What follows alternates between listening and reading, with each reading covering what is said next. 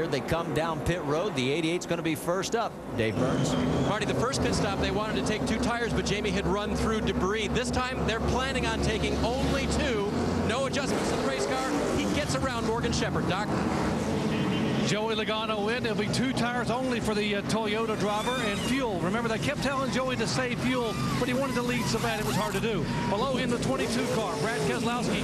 He was the only car among the leaders that could not make it on fuel. This caution, a big break for him. Mike.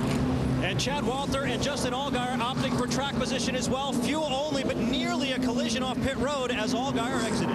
And you saw the gas can still attached to the 20s trying to shake it off. He does. Now we got that out in the middle of the track. So everybody will have to dodge that. And there'll be a penalty for the 20. And woof, there's a lot going on down there. We did see some contact for sure there on pit road. Yeah, with Justin Allgaier. Let's go back. Here it is. It's like Scott Lagacy and he come together. You can see trying to get fuel, get out. There's Lagacy trying to get into his stall. Yeah, it doesn't look like much, but that'll be kind of significant right there. Yeah, I don't see any damage right there on that fender where I was see where it pushed it in a little bit. You could see the tire then. And then Brian Scott gets a little pinch there from both sides, as looks like everybody did manage to squeeze through there. We'll keep an eye on the 12 to see if they have any damage that they're going to have to repair. Also on the 43 of Lagacy. There is your race off pit road with the 88 beating Brad Keselowski. And oops, I forgot to leave something back in the pit box.